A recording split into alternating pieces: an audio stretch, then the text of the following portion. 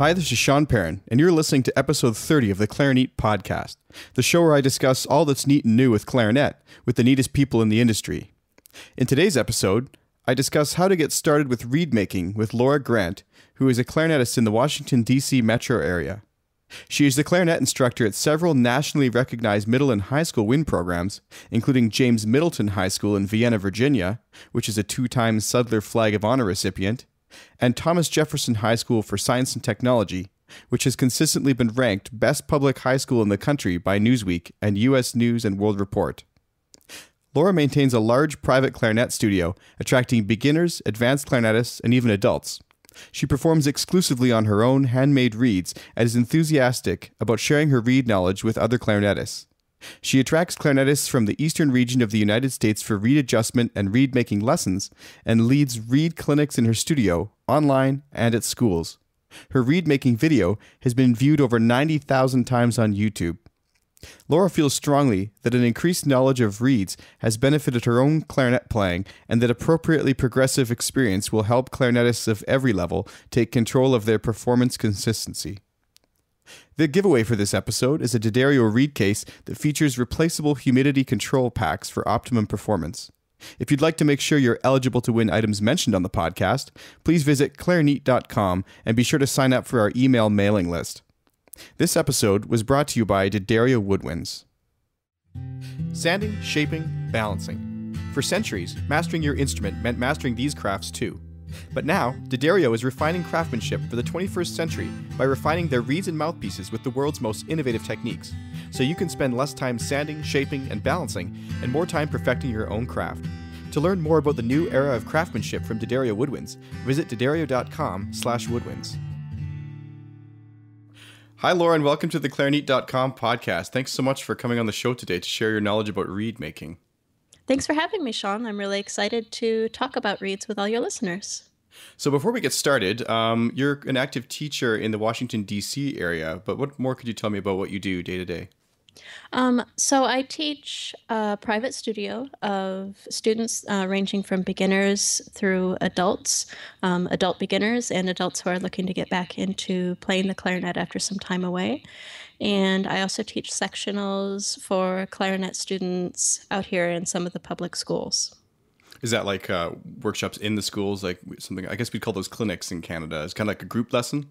Right. I do clinics, and then I also do weekly classes. So some of the schools out here have instructors that specialize in individual instruments come in once a week and meet with the students in groups. Oh, wow. So you have a school that you actually are the dedicated clarinet teacher at? Exactly. Yeah, I'm a county employee, and I work with individual schools weekly.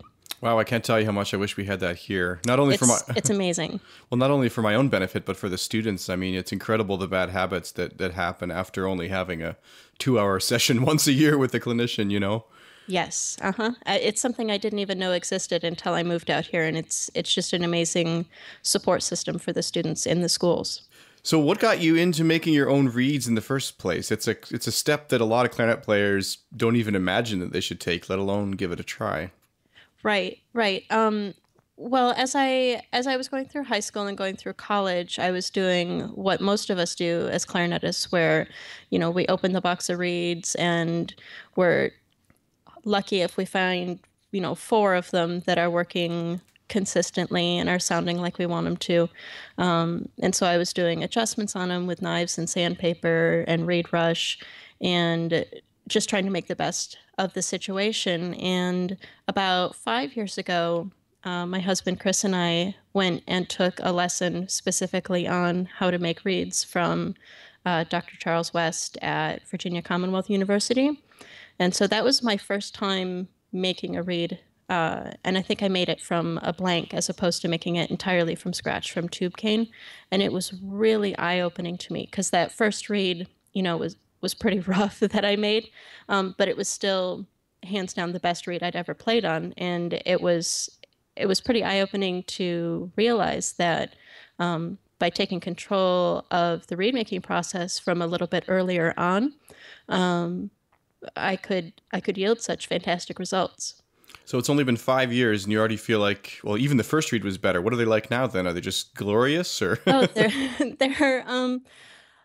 I mean, a good read that I make myself is, in my opinion, better than any of the ones that I was getting out of the box. And at this stage in the game, I'm able to make them, put them on my clarinet, and play them without nearly the kind of time commitment that I was making by breaking in a store-bought reed and then doing adjustments to it with knives or sandpaper.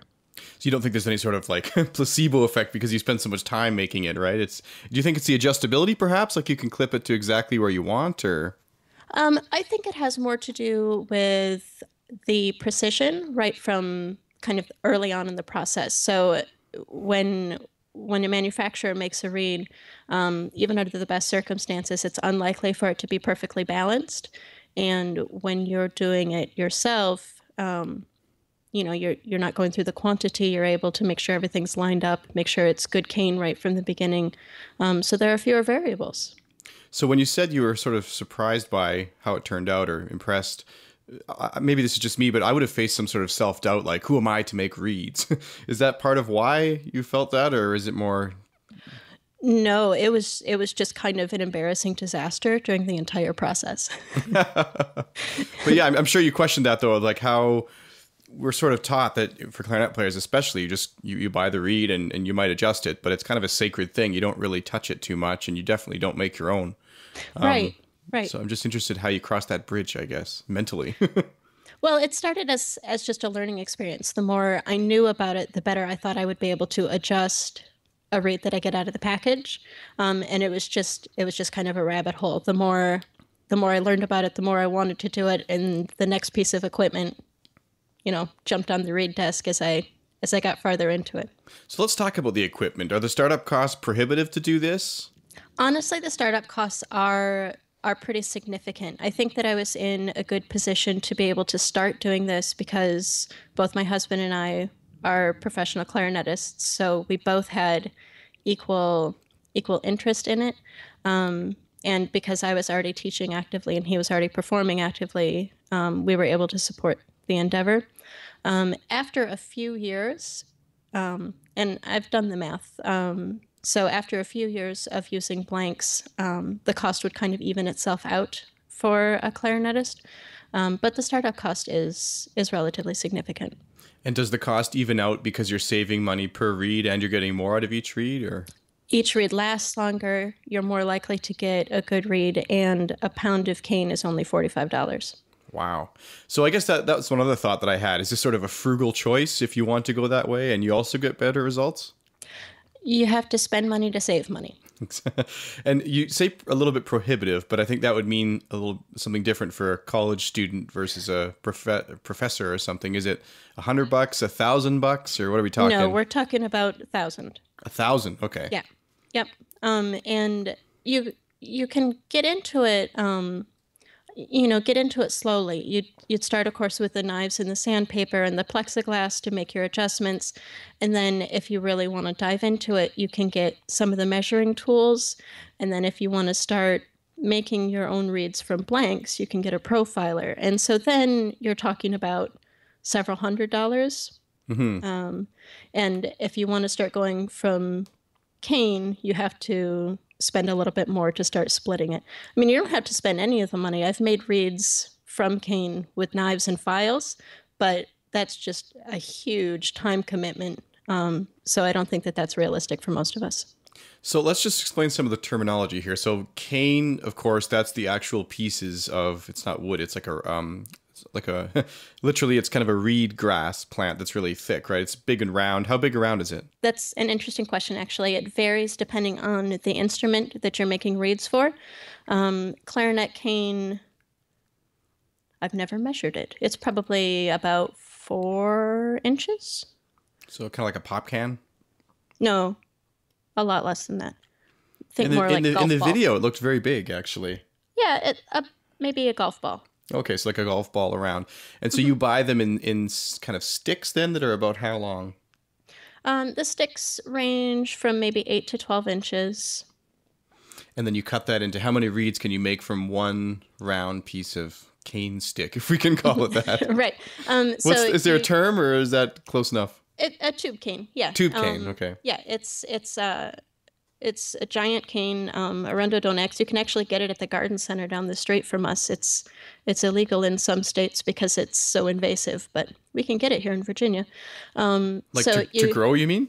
Yeah. Oh, wow. If you want it in your yard.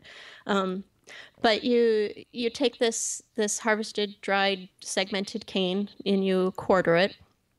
And from each quarter, theoretically, you could get between 2 and 3 reeds. Wow. So, we're talking 8 to 12 reeds. Not all of those are actually going to be usable segments because the grain has to be straight and the bark has to be flat in order for it to turn out well. So, from a pound of cane, you're not going to get hundreds of reeds. But for the cost of 2 boxes of reeds, you're doing a lot better than 20 reeds. That's crazy. So I was just thinking how much my ignorance is showing, and in a way how sad that is. But I have a music degree. I've been playing for 15 years. It's like, how do I not know more about this? But it's just something that's never really explored. So we're going to put on the website for the show notes page a complete list of kind of what you need to get started and how much that stuff is. Maybe I'll even link to it on Amazon or something so you can have a look and sort of see what it's like. But would you sort of just walk us through the sort of top 10 items you need to get started? Sure. Why don't we talk about it as if we're starting with blanks as opposed to starting with cane, because that's where most of us would kind of start the journey. Yeah, we should explain the difference, actually. Yeah. So a blank is basically, imagine a clarinet reed that you get out of a box, except that the tip of it has not been cut into an arch and the vamp is not nearly thin enough to actually play. So it's the same shape as a reed, and there's a rough first cut that takes off some of the cane and some of the bark along where the vamp will be. But then you would put that in your profiler, and the profiler is the thing that shapes the vamp of the reed to make it playable. And some clarinetists actually, instead of using blanks, they use store-bought reeds. They get a Van Doren reed a strength harder than they're actually going for, and then they put it in the profiler and finish it themselves. So blanks are about 85 cents per. When I'm showing clarinetists for the first time how to make reeds, that's what we start with, because it simplifies the process a lot in terms of time and cost.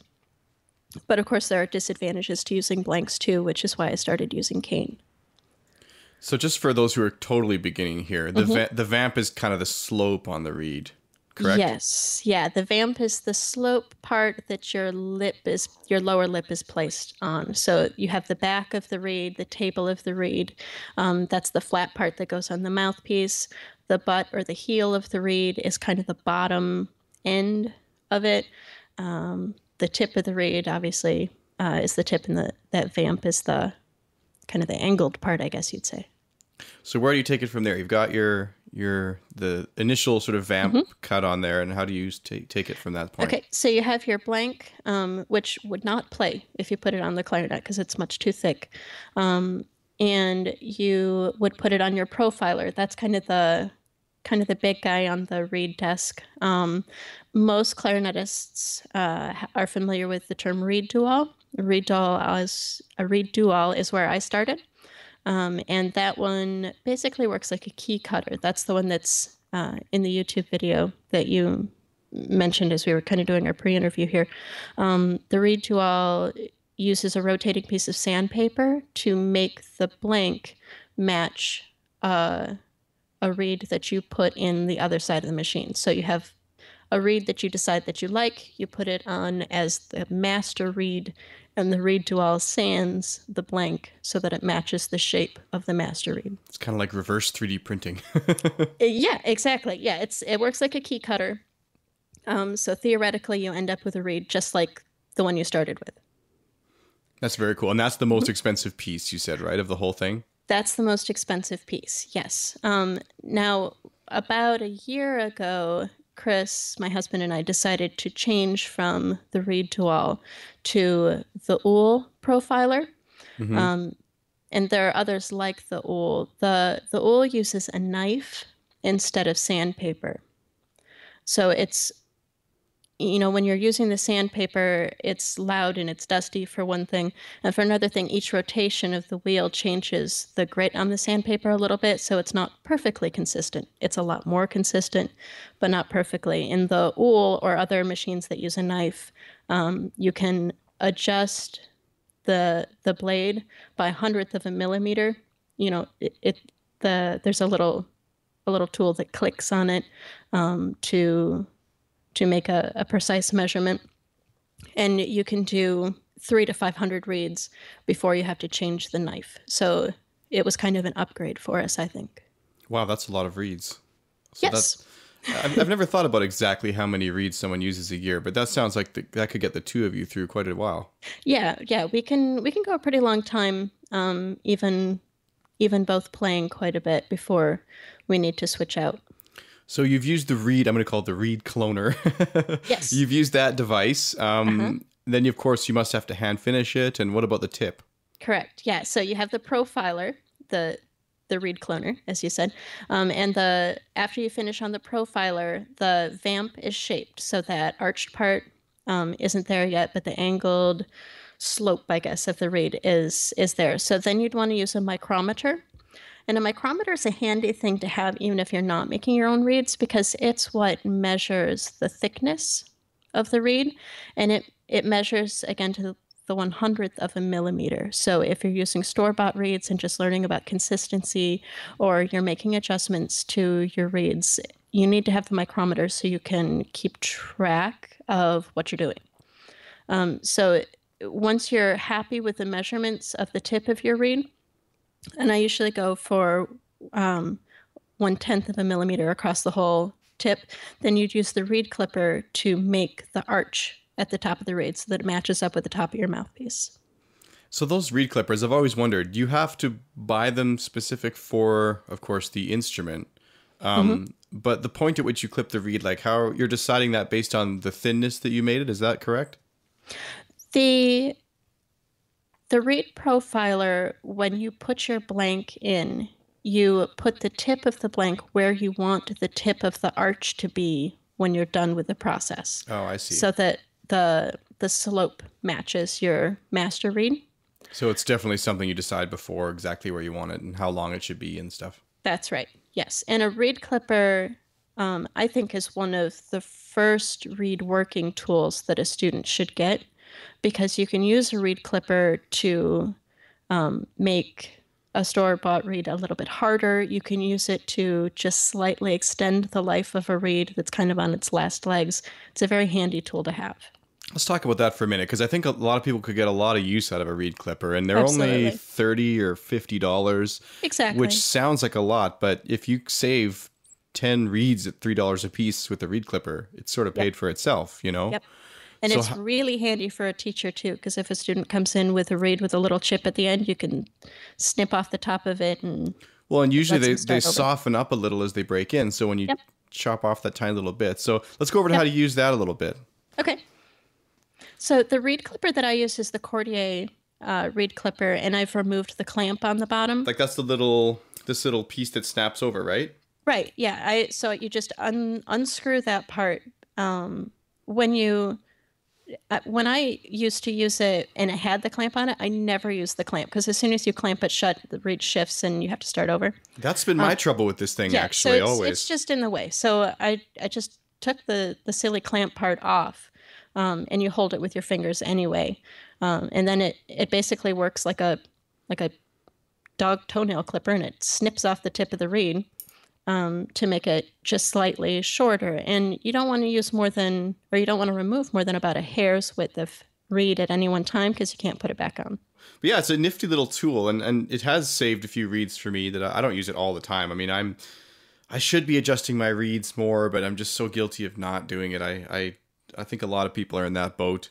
Yep. Unfortunately, I think so. But it's funny how much effort we put into choosing the right clarinet and the right mouthpieces and the right ligature, but we kind of accept mediocre reeds as this inevitability, and it's so unnecessary to just resign yourself. Well, or to people reads. spend a lot of time picking the reed, but in the time they spent picking it, maybe they could have fixed the one they just grabbed from the box, you know? Yeah, that's fair too. Yeah. So, yeah, it's something I'd really like to get more into, and obviously you have to practice it. I think that's maybe what scares a lot of, professionals and older students especially, is that they're used to doing something one way, and they kind of don't want to. It's not that they don't want to learn maybe something new, but it's kind of scary at first because you don't know what you're doing at all. There's such a small number of clarinet professors and teachers that have a great grasp of this too. So you were lucky to find one close by. Yeah, I agree. I think it's a good idea for music schools to have a reed studio for their students to take advantage of. So maybe each clarinetist doesn't have the opportunity to use the equipment themselves, but just practicing a little, like you said, or taking some time to take a couple lessons on how to make reeds teaches you so much about the construction and maintenance of reeds that you're a lot better able to handle what you get out of the box on a daily basis. So you said you actually have your students try this sometimes. What is their thought on this? Are they fascinated by it? Are they kind of intimidated? What do they think? It ranges. I think that's part of what appeals to me so much about reed making. I'm kind of a hands-on person. I'm a science person. I'm a crafting person, and it takes these other interests that I have and allows me to put it toward what I do professionally. And so you have some students that probably would take no interest in it at all, and I'm just forcing them to do it. But then you have other students who are just amazed. And, I'll have a student come back from an audition and they'll say, I played on the reed that I made in our lesson, and it was phenomenal. It was consistent. It was exactly what I expected. So some of the students really get into it and are excited about seeing the equipment. And, when you make that final clip with a reed clipper and it turns it into a clarinet reed, it's a pretty empowering thing, even for a young student. Yeah, it's exciting. Nowadays, we're so distanced from sort of the products that we use in a lot of ways. And to kind of get back in there and start from the beginning and make something is really amazing, actually. So yeah, I think it's fantastic you're doing this. Where can we find you online? So my studio website is grantclarinetstudio.com. I also have a Facebook page for Grant Clarinet Studio, and that's where I have information about the reed equipment that I use and about my students and myself. And there's also a Grant Clarinet Studio YouTube page, which has kind of a small amount of videos, but several that are quite popular, including the one about reed making, which kind of shows the process that we talked about today.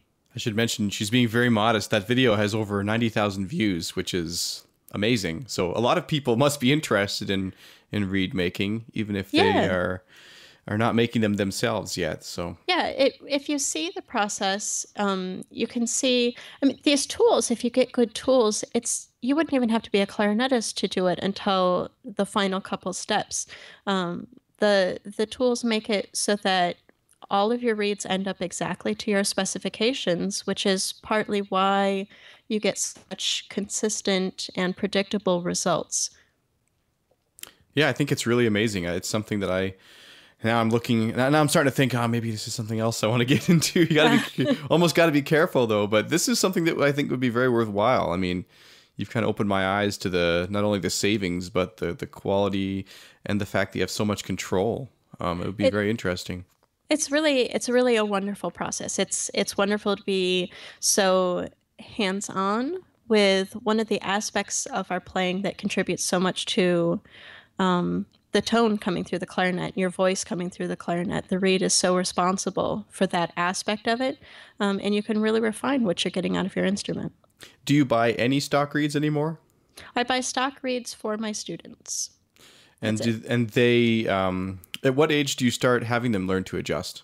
Oh, that's a good question. The high schoolers can do it from blanks. I've had only a couple of students make them all the way from cane, and even in that process, I do some of the steps myself, just because it makes me a little concerned to see a student holding a giant chisel. So I can't imagine why. That's yes, there are some aspects that I take control of, if for nothing other than liability issues. But middle schoolers are able to do some of the process. Usually, elementary school and early middle school, we're still talking about the proper break-in process and getting sandpaper. And I really think that's a necessary first part of the read learning experience.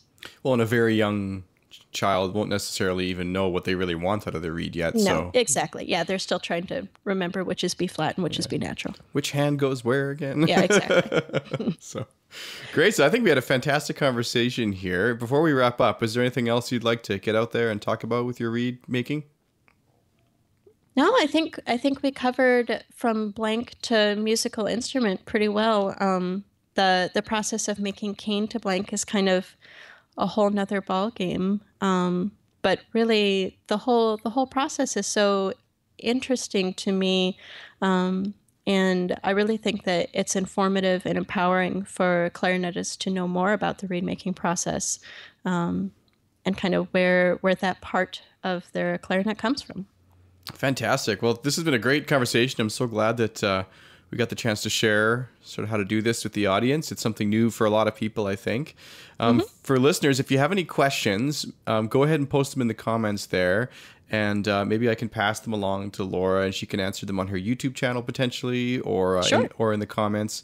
I imagine there's going to be some sort of thoughts about this, or if you've tried it, I'd actually be interested to hear your experience there as well. So Absolutely. And I'd be interested to hear how people like their equipment that's different than mine too. If they look at the list of equipment I'm using, if they're really excited about a piece of reed working equipment, I'd love to hear their feedback. yeah, I guess it's like anything else. There's probably competitors for the manufacturing equipment too. Yeah. So well, this has been Absolutely. great. Thanks so much for coming on the podcast today, Laura. Thank you. Thanks for having me. Sanding, shaping, balancing. For centuries, mastering your instrument meant mastering these crafts too. But now, D'Addario is refining craftsmanship for the 21st century by refining their reeds and mouthpieces with the world's most innovative techniques, so you can spend less time sanding, shaping, and balancing, and more time perfecting your own craft. To learn more about the new era of craftsmanship from D'Addario Woodwinds, visit d'addario.com/woodwinds.